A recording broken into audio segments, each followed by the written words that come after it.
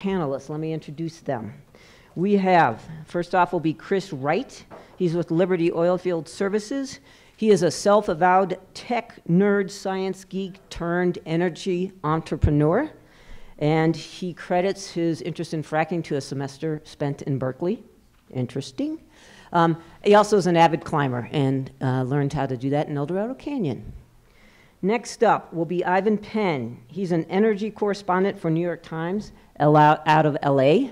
So he covers everything from renewable energy, power grids, storage, as well as the fossil fuel end of things. An interesting fact about Ivan is that he and his wife founded a nonprofit that educates about social justice issues through art, song, theater. And I said, oh, that's interesting. And it's like, well, the theme of storytelling runs through all of that for him as a correspondent and his nonprofit. And then third up, we have Steve Rubin. He is a Colorado native, a long-term photojournalist and documentary photographer who's turned professor. He teaches photography and related things at Penn State. His interesting fact, it's a little sad, he notes that he's one of the few people that actually left Colorado. But he did it to become a globetrotter, and can't blame him for that. So with that, we're going to start. We're going to go down the line and hear from each of them before we dive into questions. Chris. Thank you, Mayor. And thanks, everyone, for being here today and the interest in this topic. We're going to try not to put you to sleep today. Energy matters a lot. Throughout all of human history, global life expectancy has been between 30 and 35 years. In the last 200 years, it's doubled.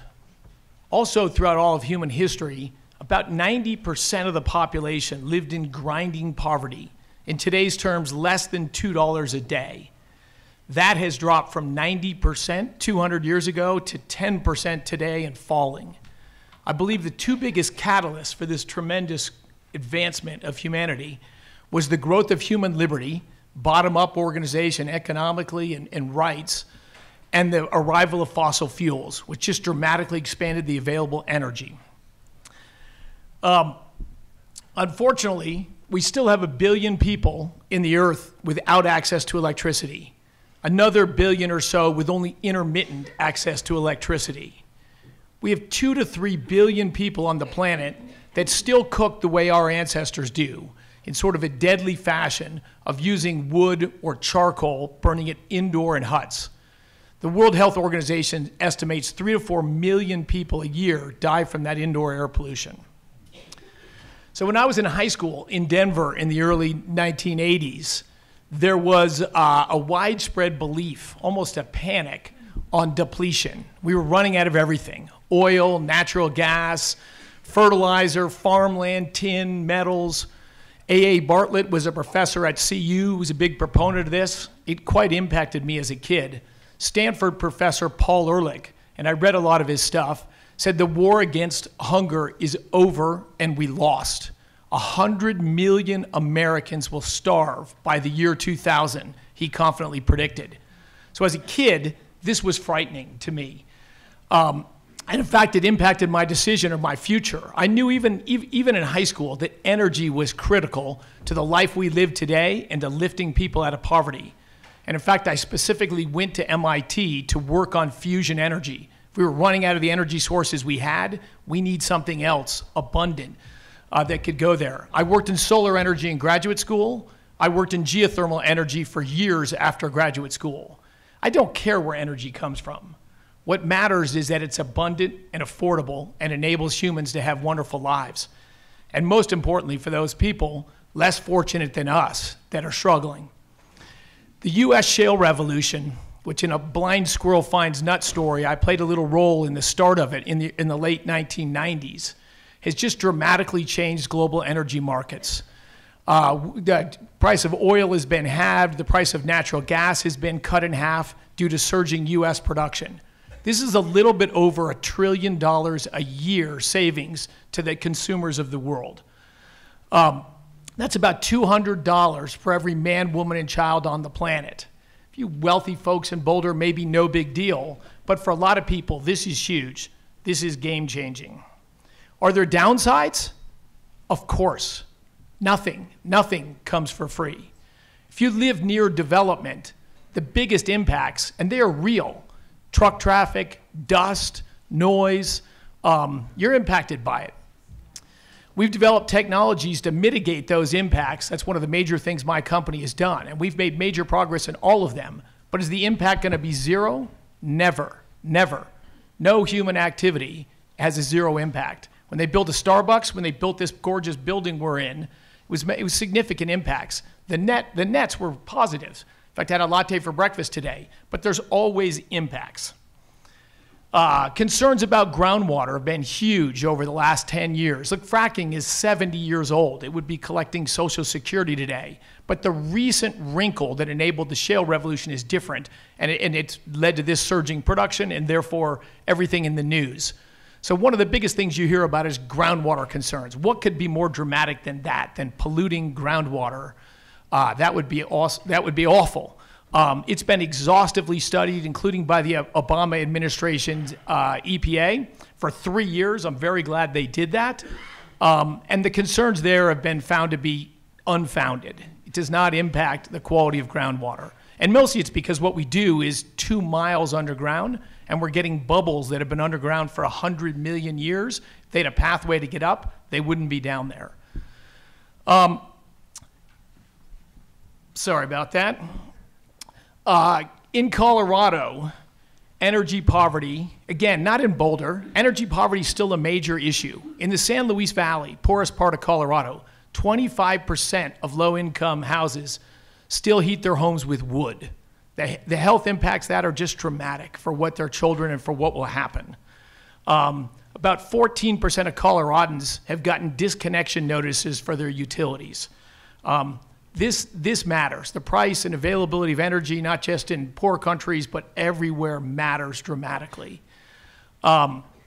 Everywhere and at any time, the price of energy is a dramatic influence on the quality of human lives. The world needs more energy. Great.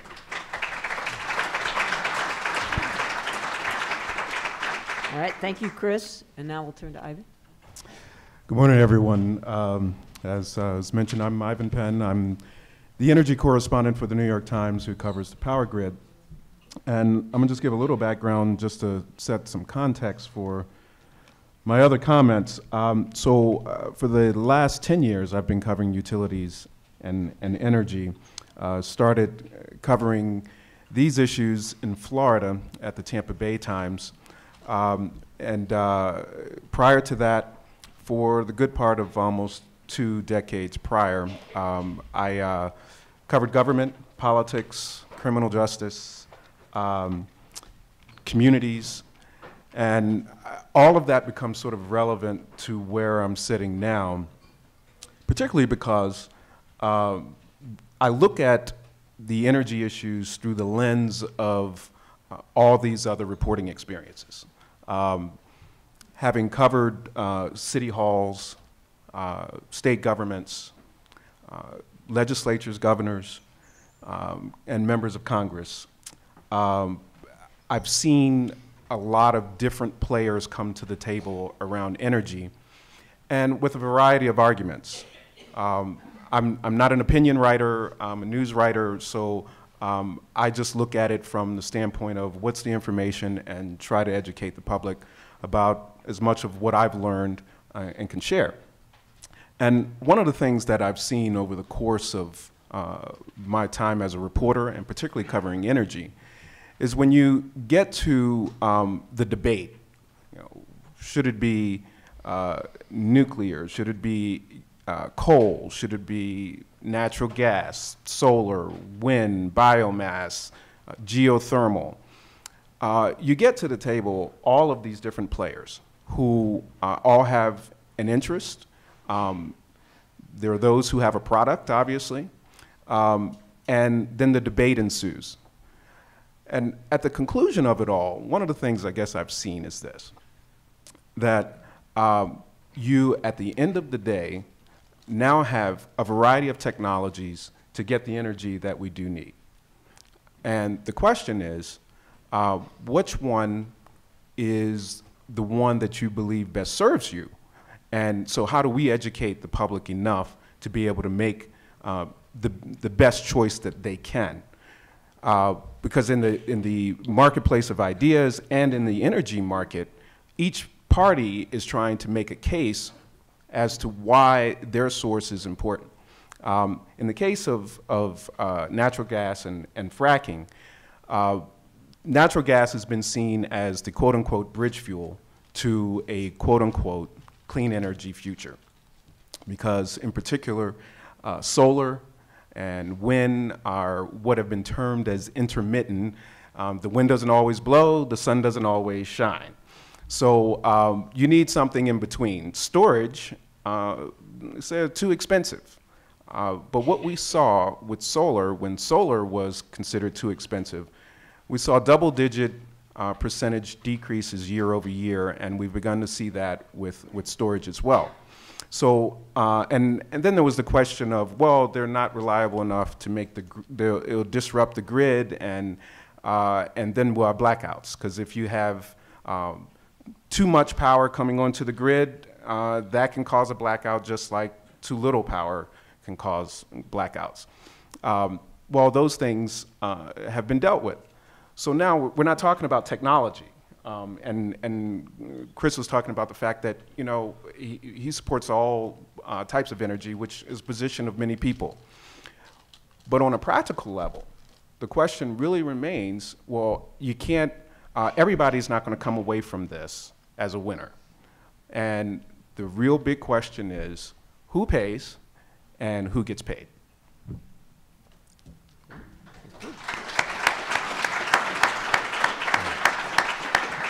Thank you, Ivan.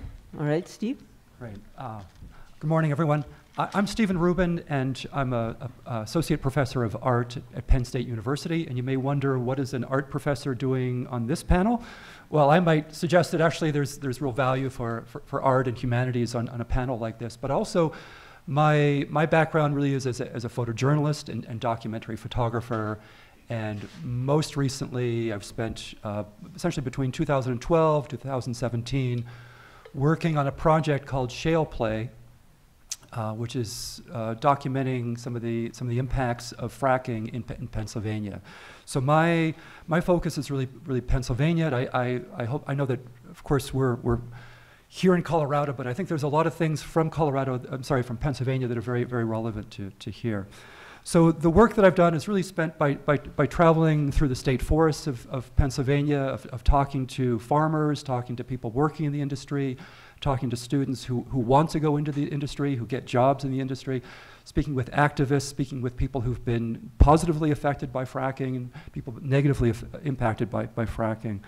Also, just to put Pennsylvania in some context, Pennsylvania is actually the second largest producer of natural gas in the country. So we're just second only to Texas. So we produce a lot of gas, and that's had a huge impact on the state.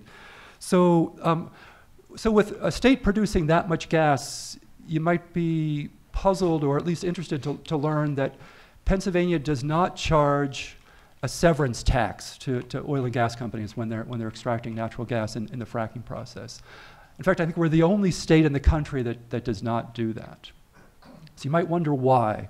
Well, some of that can actually be traced to a former Penn State professor who did a study in 2009 projecting all of these massive, wonderful benefits that would come from the development of natural gas within the state. It was just kind of forecasting economic development. It was forecasting the number of jobs that would be created and also the tax revenues that would come from that. And that report was so influential that it had the governor at the time, Governor Rendell, who had proposed there to be a severance tax. He actually withdrew that proposal. And it was described, of course, as being that kind of tax has always been described by industry as being like a job killer, right? You've probably heard that term here in Colorado, right? Well, so we don't have a severance tax, and what's interesting to note is certainly the negative impact that has on the state in terms of loss of potential revenue from all these oil and gas companies, but also there's an interesting note that this study, which was funded by the gas companies, it was not revealed that this was funded by the gas company. So this is a real violation of academic integrity, and this is where this term fracademia comes from. Is from this 2009 study by Tim Considine. So that's a little bit of the context of Pennsylvania. So provide you a little bit more information about my adopted state. One of the things that we have done in Pennsylvania is to the brine that comes up from the extraction process, right? In Pennsylvania, like Colorado, we get a lot of snow.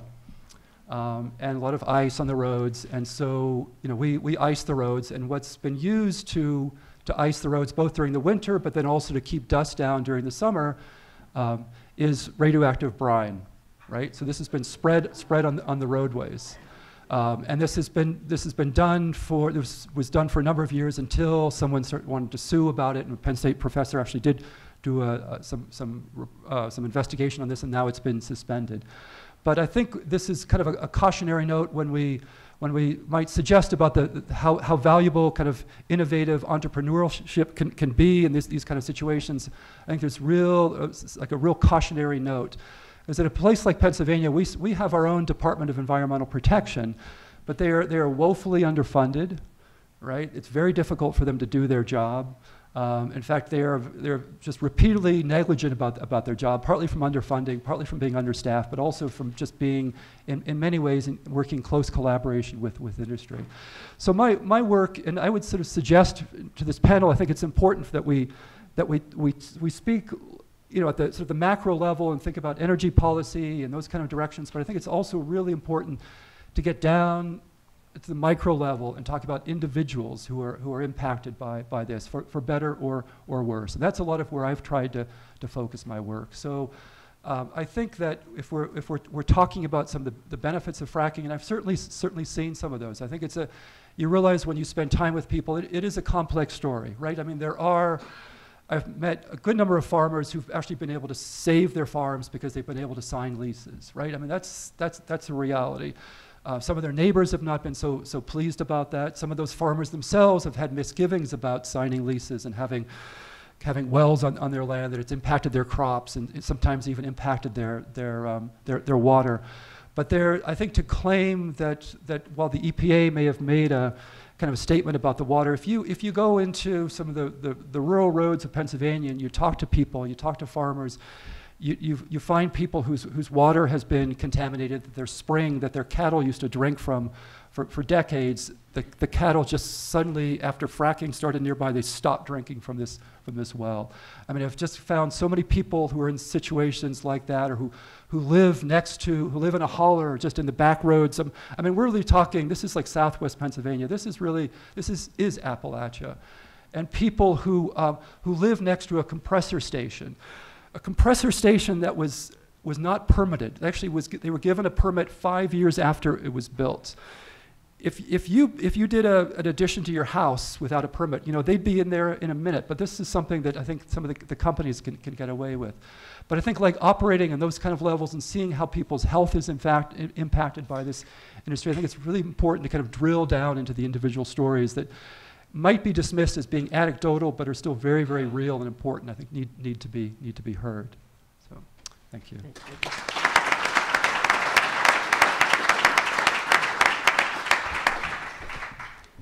Okay, just a reminder, keep the questions coming. I'm going to try to sift through and lump, because we're getting themes showing up. Holler if you need a note card. Anybody passing out the card? Yeah, right. Yeah, just raise your hand. Okay, we've got a couple hands right here. I'm going to let the panel, if any of you want to respond to what you've heard from the others, and then I'm going to start firing questions. Was anybody provoked by someone in a useful way? I thought good, thoughtful opening remarks from both of my fellow panelists. And Stephen, you point out some of the things been done wrong in Pennsylvania. I agree 100%. A lot of stupid things were done there by the government, by companies, by whatever. Whoever thought of using deep from underground salt water to use the salt from that on the roads? Crazy idea. Fortunately, we don't do that in Colorado. In fact, I've never heard of it done elsewhere, but I'm sure it has. Also, Ohio has done it as well. Yeah. So, I'm interested in you're mentioning, Chris, the benefits that have come from fossil fuels in terms of life expectancy. And so I think, clearly that's contributed a lot to development and certain measures of progress. But I guess my concern is that as important as fossil fuels have been in terms of life expectancy, I think it's overlooking a number of kind of key pieces. I think some of it has the increase of the doubling of human life expectancy actually really has to do with people discovering things like germ theory, insulin, better water. If you were to speak with public health folks, I think they would have a long list of things that have contributed to the expansion of human life expectancy. Moreover, if I can kind of challenge you more, if you see that life expectancy has gone up while fossil fuel development has also gone up, right? So, but as now that this country is the #1 producer of oil and natural gas, right? So if we've got up even higher, more recently, actually human life expectancy in this country has actually started to take a slight decline. So if it were a simple matter of fossil fuels increases human life expectancy, why is with this sudden kind of surge in fossil fuels do we see life expectancy actually going down and just within the past year or two? So great comment, Stephen. And I would agree 100%. The proximate cause of this huge increase in life expectancy has been public health measures, clean water, germ theory, a huge number of proximate causes. But the question is, why did all those things happen recently? Hippocrates, Galen, and Leonardo da Vinci focused a fair amount of their effort on human health and how can we understand how the body works and all that, but we didn't get any health advancements from that, right? We only got, and I'm type 1 diabetic. I often say I would not have celebrated my 14th birthday party if not for oil and gas and the growth of human liberty. Because this was a death sentence throughout all of human history till the early 1920s.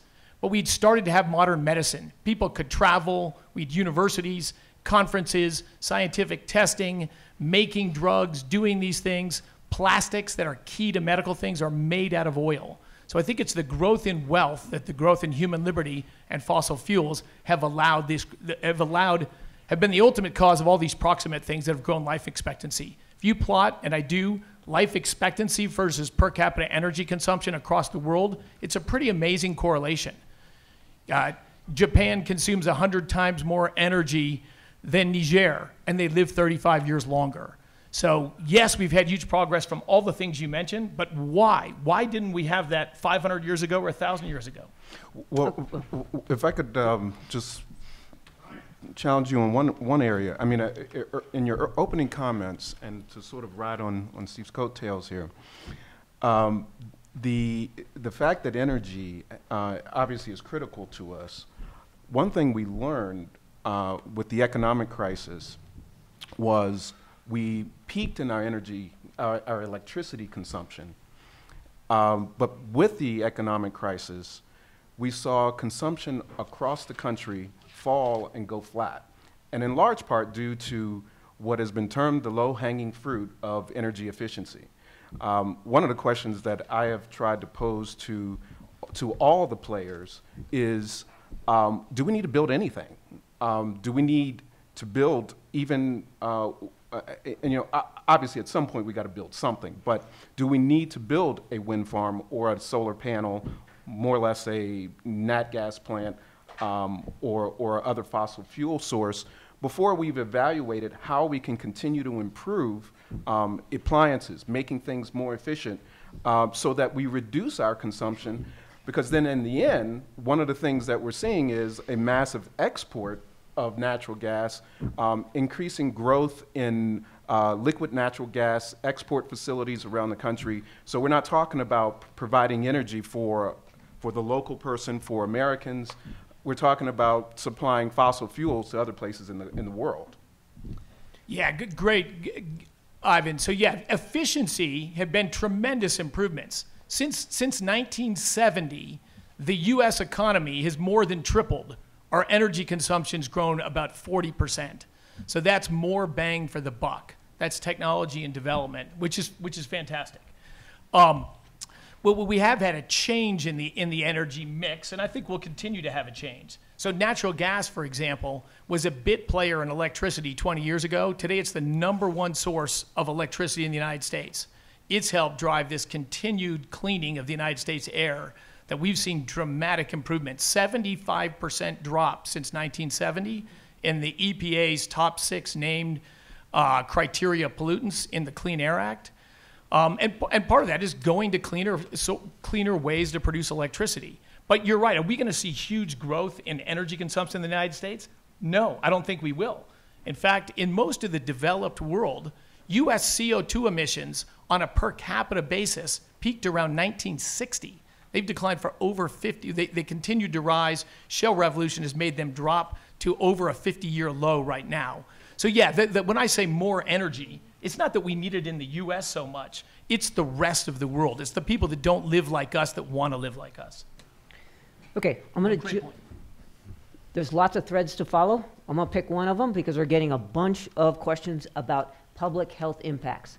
So you've been talking big picture trends and stuff. Let's bring it down to the people that live next door to stuff. So we have people in the audience that live in Erie, next to major new plan developments, some underway, some coming down the pike.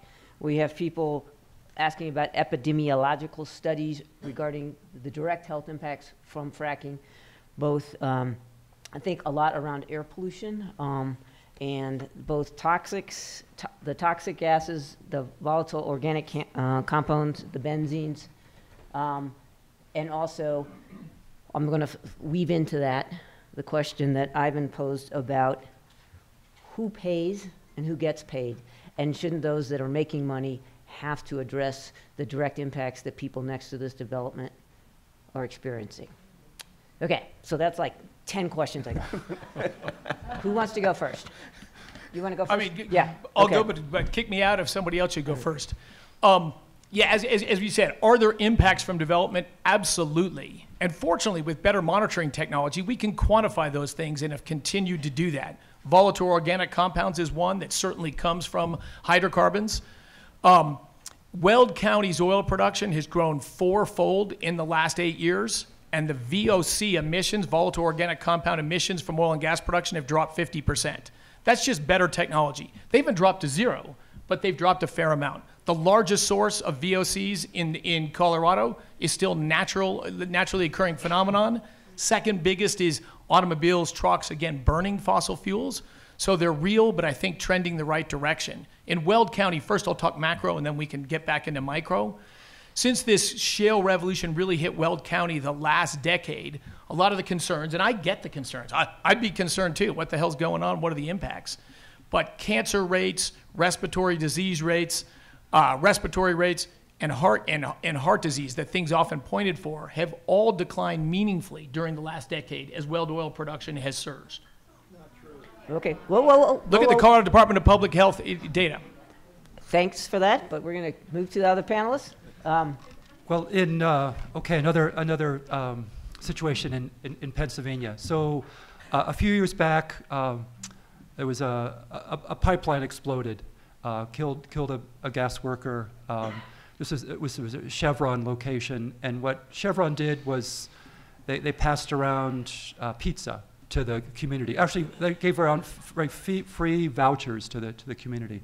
So, but there are, in terms of other impacts, certainly there are increasingly number of epidemiological studies that are looking at how those people who are living near fracking sites, that more and more babies are being born premature, that increased rates of miscarriages as well. And I do think also we would know more if many of the companies, and this is, I mean, really when I began this work, I really did not enter into it with a bias. I did not enter it with a strong position. It was more an exploration. It was just really starting, driving the roads, backcountry roads, talking to people working in the industry, at least those who would talk to me, because many people who work in the industry won't talk to any member of the media or anybody with a camera, but trying to get a sense of what's behind this and why do people go into this work, and what kind of opportunity does it offer people? Like in Pennsylvania, except for some of the major urban areas, we're a state that's losing population. Unlike a place like Colorado, we're losing people, right? It's a Rust Belt state.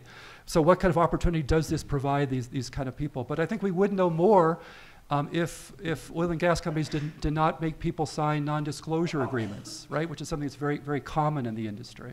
So and that conceals a lot of information in terms of what happens to people's water or health. There's a very famous case in Pennsylvania called the Hallowich case. It's the Hallowich family. This was actually gotten a fair amount of press. It was published even in the National Geographic, of a family that was very negatively impacted by fracking on their land. It was like a split estate situation where they didn't own the mineral rights to their land. And their children became very ill. They reached an agreement with the gas company, and the part of that agreement, their land was bought from them, their house was bought from them. They were able to move away. But part of that agreement, of course, included a non-disclosure agreement, which essentially said they couldn't talk about it. Not just that the parents couldn't talk about it, but their children, age 7 and 10, could not ever speak about it. And they gave them like a list of words that these children could never pronounce, right? So, or never say, even on the playground or something like that. So I think if this industry, and again, I didn't come into this with this strong opinion on it, but it's really more, it comes out of just speaking with people and spending time on the ground. But if this industry really was as clean as it claims, right, I think they wouldn't be doing all these non-disclosure agreements, and I think that they'd be more inclined to let the truth come out. So. Okay. Ivan, did you have anything to jump in with? Well, so a couple of things. One on the cleaner air piece. So yes, it pollutes less than coal. But Bill Gates made the comment, the goal is not to take a bow because we use natural gas. You use natural gas, as he put it. Because the reality is that you still have a polluter. And then in addition to the actual issues specifically directly related to natural gas, you have the chemicals that are injected when it goes through the process of powering plants and coming into your homes. And of course, in addition to explosions, which in California, which we saw in San Bruno, and then the gas leak at the Aliso Canyon storage facility, there are challenges. And in the case of Aliso Canyon, they're still trying to grapple with what they believe are the health effects from that leak, and whether it's the chemical that was injected or all of the other factors that come into question there. And I'm wondering what some of your thoughts are, especially in the context of those leaks and the impacts. It was also in Alabama, 8 Mile, Alabama, where there was a leak of the chemical that was injected that had an effect on an entire disadvantaged community.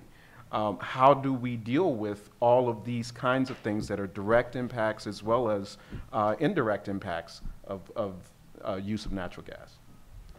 And can I add to that question? Because we're getting some more on, do we have the right regulations in place? There was just a story a couple days ago related to, turns out in Colorado there's a loophole that new wells can pollute for 90 days while they figure out how much they're gonna pollute, and then the permit goes into place. So there's that. Somebody wants to know about the EPA, this administration pulling back on EPA regulations related to certain air pollutants, and also kind of that issue of how do we monitor, given that methane is a very potent greenhouse gas. We know that if we have certain amount of leaks from pipelines and wells, it becomes pretty darn close to burning coal. Okay, so that suite of questions around monitoring. Do we have the right regulations in place? And frankly, are they being enforced? Because related to the questions that Ivan's teeing up. So play on that. Great. I'll try to take all three of them quickly. You may have to help me remember. So Stephen talks about these non-disclosure agreements and all that, and yes, have people done bad things and there's lawsuits and people settle and they say non-disclosure? Yeah, I mean, that's unfortunate. Are there bad actors in our industry as in every industry? Of course, of course. I started a company 8 years ago here in Colorado. I employed 2,500 people. No one has ever signed a non-disclosure agreement at any business I've ever started. I've started 4 energy companies. In fact, I've never heard of anyone signing a non-disclosure agreement at any energy companies. So I think these are related to lawsuits. In fact, but our industry done a lot of stupid things, which is they resisted the full disclosure of what we pump underground in these frac chemicals. I think that was insane. Fortunately, that went into law in 2010, 9 years ago. But it should have been 30 years ago. It should have been the moment anyone asked. Fortunately, right now, every well, all the chemicals that are pumped is put on a Frac Focus website. We can buy every chemical in our frac fluids at Whole Foods. In fact, I did a little video making our frac fluids at a Whole Foods. Everything we use, we can buy at Whole Foods. We buy it cheaper in bulk. It's expensive at Whole Foods, but it's the same stuff. Ivan talked about this. There was a natural gas storage field in California designed shallow. California has wildly too little natural gas storage. They have a poorly designed natural gas storage field that was over-injected into and it leaked. Stupid mistake. A bunch of methane leaked into the atmosphere. Absolutely safety hazard, real things. The best answers to those things is the common law. If you harm people, destroy their property or whatever, you should pay for that. You're responsible for that. Was a comment about the regulations, and our mayor, and I'll come back, the mayor mentioned, which I think is also a very relevant point. If 8% of the methane leaks before it's burnt into a natural gas power plant, it becomes larger greenhouse gas effect than coal. So how much of the natural gas actually gets combusted versus how much gets leaked is massively important. The Sierra Club partnered with University of Texas to monitor at like 8 different locations to try to measure leak rates.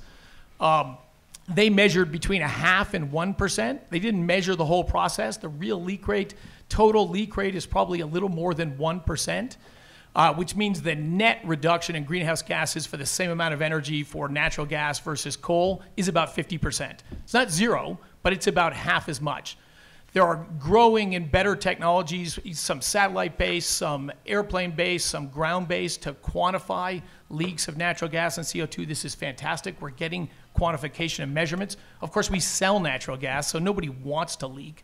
It's just figuring out better technologies about how to reduce that small. I could keep going on, but I'll stop. Why don't we let some other people jump in, and then you can jump back in. Well, so this idea of trade-offs and impacts, yes, okay, every energy source, production of any energy will create some negative impacts. So, and I understand even something like wind. To build a wind farm, I mean, to create clean energy, you use dirty energy to create clean energy, right? I've spent a lot of time working in Kansas and some of the neighboring states, including eastern Colorado, photographing the rise of wind power and watched as wind farms have been built. And there's a lot of steel involved, and of course there's all sorts of kind of production of pollutions to create green energy. But once it's produced, for the most part, it's really quite clean. But I think also in terms of when we think about this idea of affordable energy and the term that's often used in terms of like that natural gas is cheap, I think it's important to also think about those kind of like what is not being considered in that equation. So there's even, it goes back a few years, there's a 2012 Harvard study that found that back in 2012, even the time of really the fracking boom, that we're seeing that Americans were paying $500 billion a year for health-related costs related to the burning of fossil fuels, right? So these are costs that are externalized, right? So we might be getting cheap energy, but like ultimately, again, I think to Ivan's point, who is paying, or who suffers the consequences? And I think that's a lot of where my experience in Pennsylvania relates to this. That it is, we use this term kind of trade-offs, or that there are some always impacts, but really it's about a sacrifice zone, right? And Pennsylvanians, rural Pennsylvanians have seen this time and time again. They've seen it in terms of we have a long history of extraction. in terms of from timber, from coal, from coke, right, from oil, and fracking is like the latest generation of this. And so it's, people are tired. People are, they've been through these boom and bust cycles many times, and people try to kind of catch the wave while it's riding high, but ultimately it seems to leave a lot of people sort of on the downside. So I think this is also really important to consider. Well, on the economic side of things, I mean, what we're seeing now is solar and wind are coming in cheaper in terms of electricity generation than even natural gas. And the price of energy storage, especially if you combine solar and storage together, are starting to beat out natural gas plants and even some natural gas peaker plants, which are sort of the critical pieces. So you're seeing some major shifts in that regard, but at the same time, and even when it was mentioned about $1 trillion in savings because of shale, but in reality, one of the things that we're seeing in our electric bills all across the country is that rates have not gone down. Rates have actually gone up. People are paying more for their electricity, even as we're getting a diversity of energy sources. And every time someone puts a solar panel on their rooftop or a battery in their garage, then they're getting hit with some kind of fee to make it difficult to realize any savings, because the utilities are trying to preserve their economics. And then when you start talking about sources of generation, well, a utility company would rather have a natural gas plant or build a natural gas plant because you have the rate of return that they're going to get off the capital project is higher than a solar panel. And then you have more jobs on a continual basis working at a natural gas plant versus the guy with the squeegee cleaning off a solar panel. And so then you get the unions playing in, and it plays to the who gets paid and who pays. You have all of these different forces that have almost nothing to do with the health impacts or what the source generation is itself, as much as it has to do with, well, the unions want to make sure that they preserve jobs, especially high-paying jobs that are related to natural gas plants, coal plants, and ideally nuclear plants, because those are even higher paying jobs, and usually 600 jobs at a nuclear plant. So they want to push things that economically are difficult to achieve, even though, like a nuclear plant, once you build it, yeah, the electrons that are generated are clean, but what do you do with the spent fuel rods? What do you do with all of these different components? Which always brings me back to the question, do you need to build anything? Where can you find ways to reduce the consumption? And then the very American thing of, how much can we allow people in a technological age that allows people to put a panel on their roof, a battery in their garage, that benefits that individual. So you teed it up nicely. There's a whole suite of questions around. We've kind of covered public health, although we could spend several days on that. Let's talk climate change and there's a lot of questions, including from students, about what is responsible energy policy looking ahead? Not is something a little better than something else, but what is responsible energy policy? What does it look like? How do we get there? Not just how does it affect our pocketbooks, but what is good policy? Somebody notes that Germany really focused on renewable energies in a huge way. What are the impacts of that? Is that a model? But anyhow, talk about climate and our responsibilities to the planet, not just the human race, but the human race and everything else on this planet, generations from now. Okay. Absolutely. I'll start, and we'll keep mixing it up. So there was a question from the audience about Germany versus the U.S., and we have indeed followed very different paths.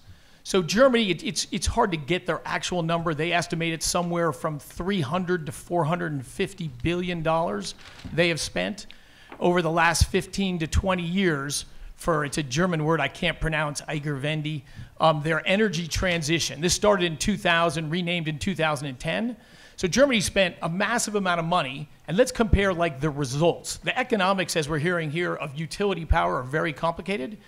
So Germany electricity prices right now, retail electricity prices, 33 cents a kilowatt hour, 11 cents in the United States. They have 3 times more expensive electricity than the United States, and they've reduced their CO2 emissions over the last decade less than the United States has. And further, from their own public health studies, they estimate somewhere between 20 and 40,000 people freeze to death in Germany every year. These are low-income elderly people that can't afford to heat their houses to safe temperatures.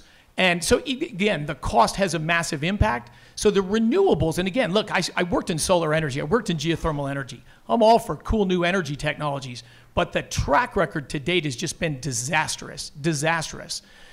Germany gets today, after all that investment, 84% of its total energy from fossil fuels.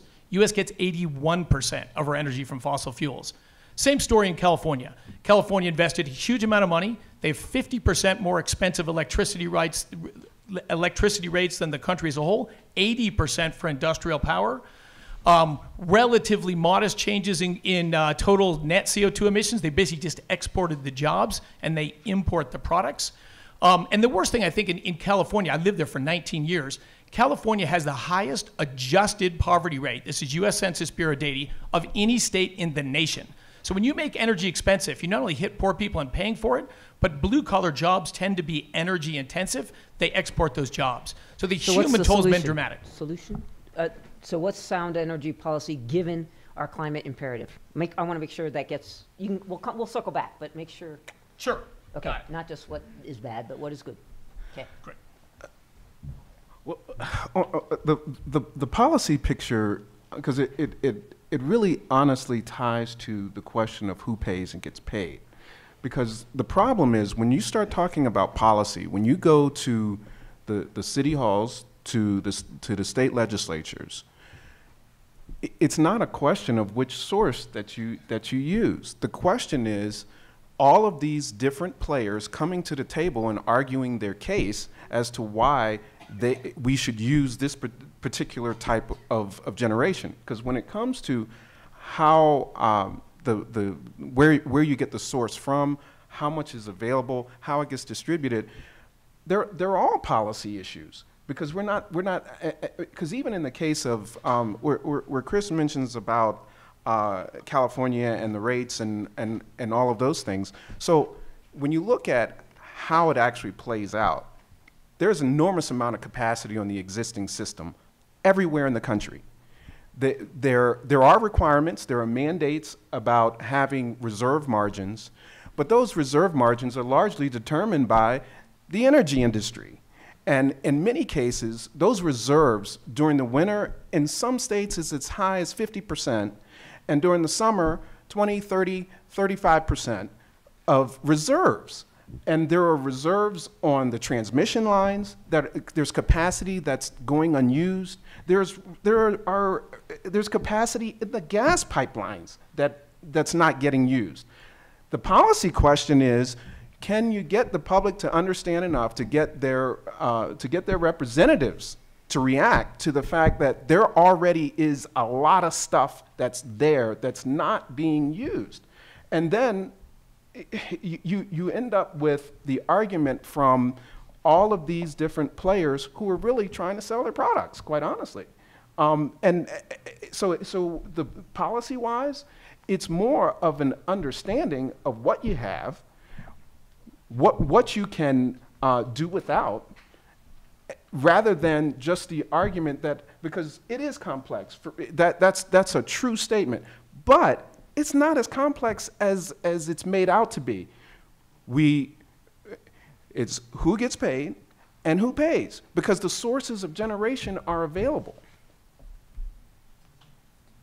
Yeah, I don't think I have an answer to the policy question, but when I think about natural gas and how it's described as being a bridge fuel, a bridge to get us from dirty coal to clean renewables, I guess my concern is that what that bridge really looks like and where it goes. And if it really is a bridge to get us there, or if it's a bridge to nowhere, or a bridge to oblivion, or possibly even a gangplank, because I think in Pennsylvania and across the Northeast, right now we're building a lot of pipelines, right? There's a lot of protests against them. There's a lot of opposition. Some of the constructions are being stopped because of all sorts of kind of environmental damages. But there's, the companies, the investors are very determined. And these, if you're an investor and you're building a pipeline, you're not interested in just a pipeline for a year or two or 5 years or something. Like this is long term, and I think this infrastructure is really locking us into this energy source for the long term. And I think that's my concern. And each of the generation sources, and Chris mentioned this as well. Look, I mean, they all have their issues. Now, offshore wind is being given serious consideration all around the country, on the East Coast, West Coast, in the Great Lakes. So one of the issues for California was that the water was too deep for a traditional offshore wind. So now they're talking about floating solar arrays, and then you have the wires going underground back to the shore. What happens to the whale migration? So, I mean, everywhere you turn, there's an issue. There's, on storage, an alternative to lithium ion is zinc air. This is zinc. We all need zinc to live. So the health effects of zinc would be more positive. But you still got to mine the stuff. There's issues all around with every type of technology. Which one is going to be the most beneficial in terms of health and economics? Those are the policy questions that have to be answered. And I still, because this is, to me, always the biggest question, do you need to build anything? Well, I'd say health, certainly those big questions of health and economics, but also the 800-pound gorilla in the room called climate change, right? So. The climate's a big deal, so that's why the questions are around the future. The other bunch of questions have to do with, right now the oil and gas industry is considered one of the most powerful industry in the world, and seems to be dictating energy policy for the world. And we're ending up with climate change. So, okay. And the questions are, shouldn't they be paying more? Isn't our problem that capitalism profits are being put before these larger policy questions? Why do we have the lowest severance in the country? I'm sorry. Why do we have the lowest severance in the country? Again, because the oil and gas industry isn't paying for the impacts.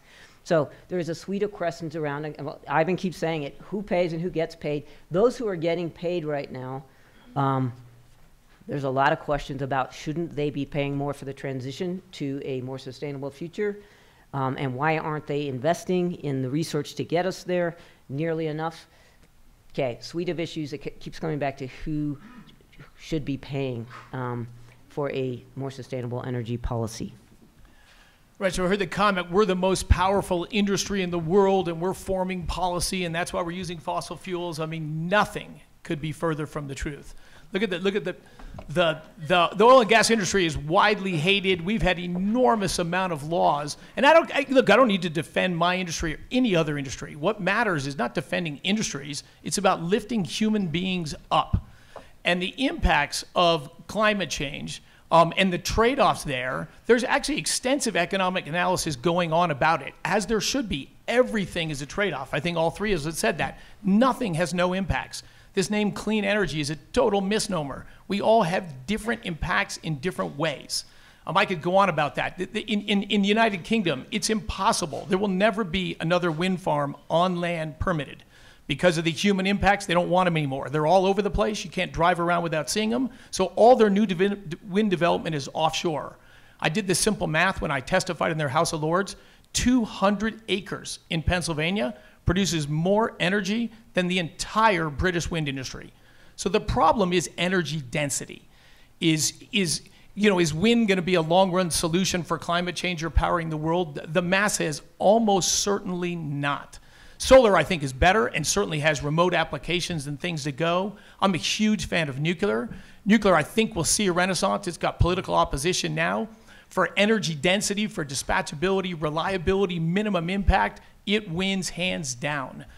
Fusion energy, what powers the stars and almost all the energy in the universe, very hard problem. That'll be solved, likely within a generation. That's another enormous, awesome energy source with a very small footprint.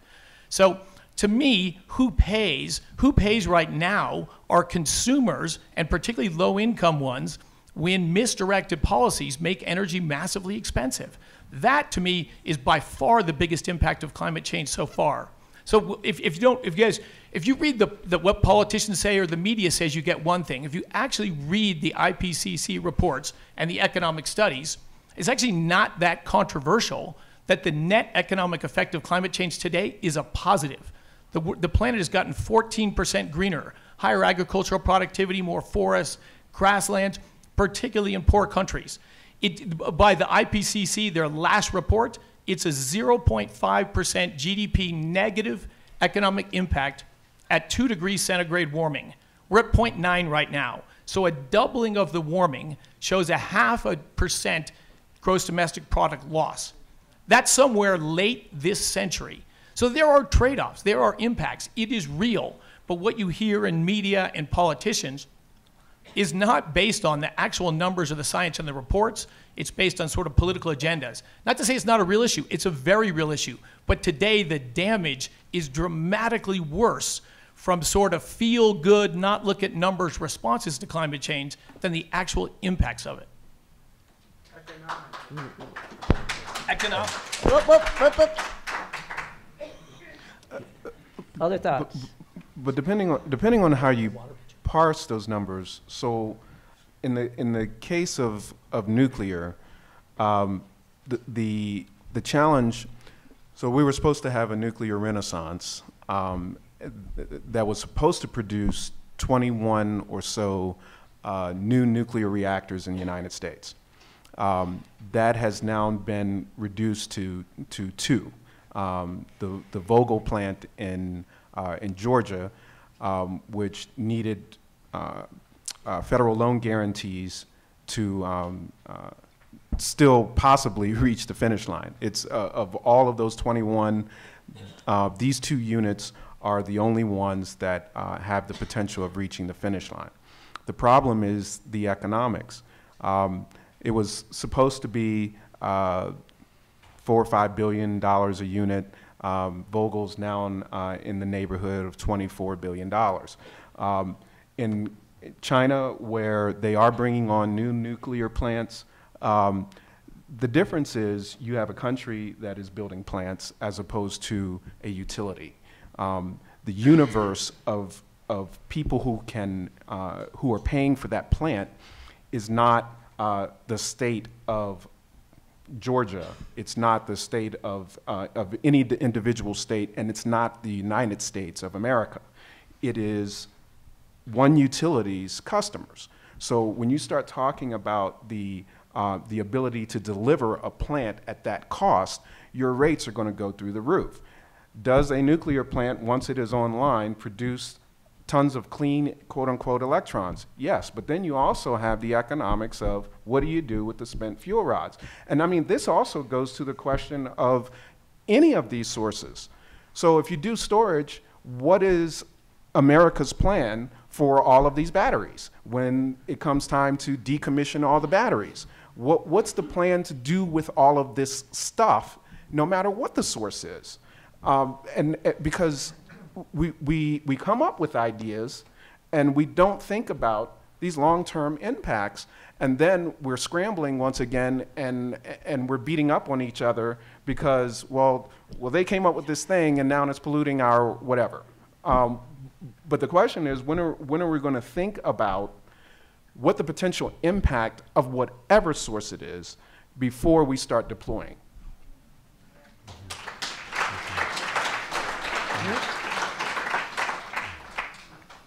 Did you want to jump in? Fine, go ahead. Oh, you're fine? Yeah.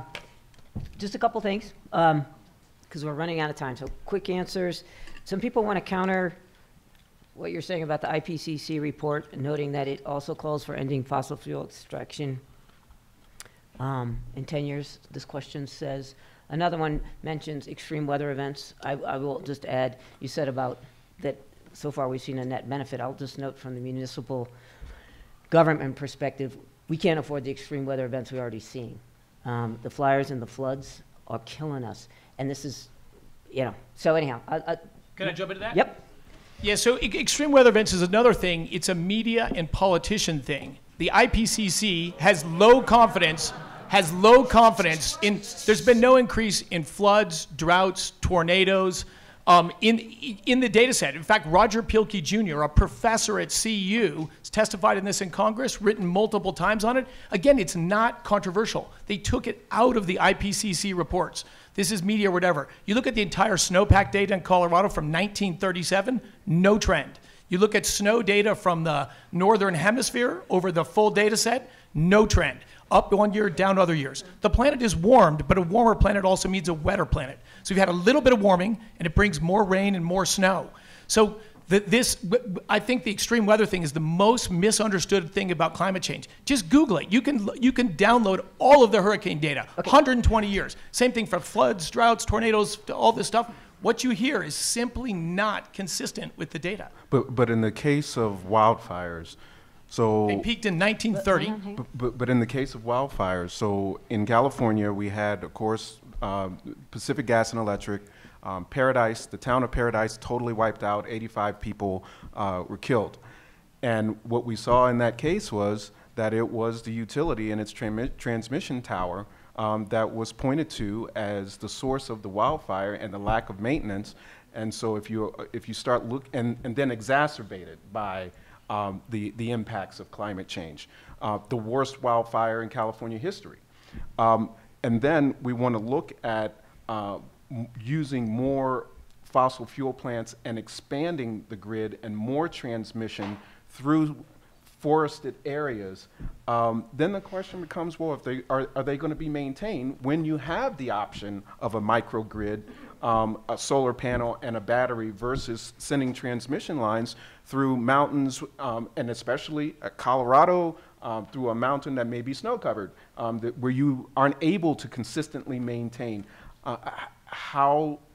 Why are we not looking at possibilities that are more microgrids rather than continually growing centralized power? I would just say that I'm not aware of I've not read the IPCC report, but it's certainly now on my list of things to read. But I would just say that in general, there's more than one study, and there's certainly different interpretations of data that are out there. Yeah.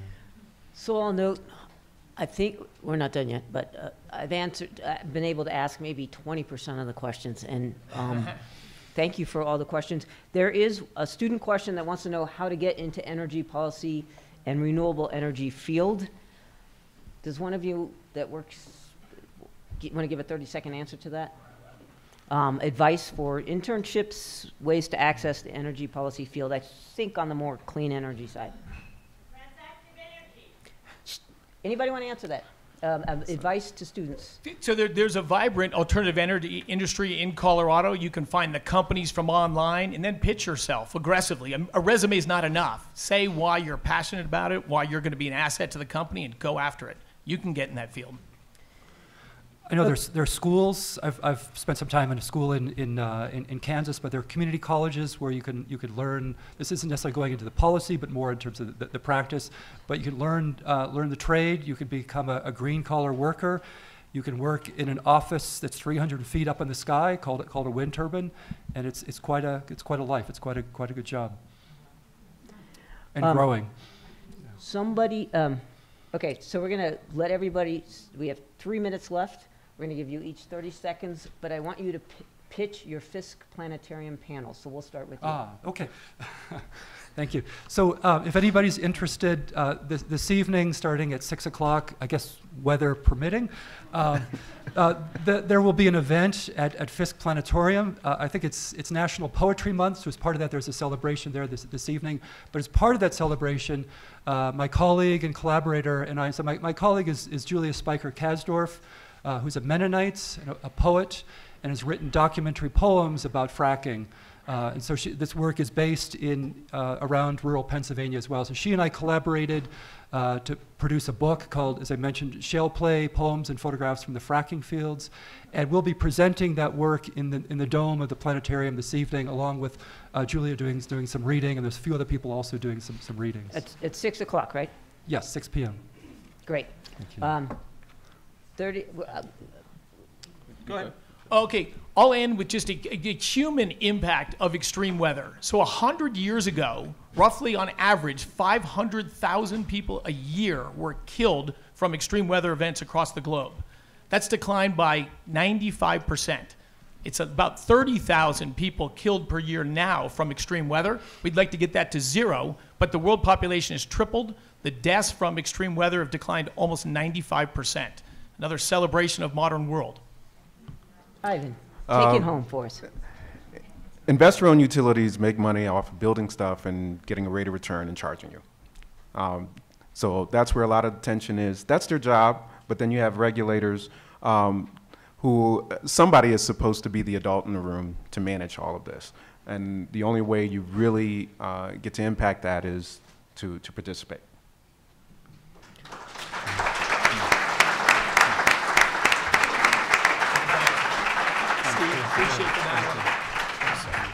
Thank you all for being here, and don't forget to fill out evaluations.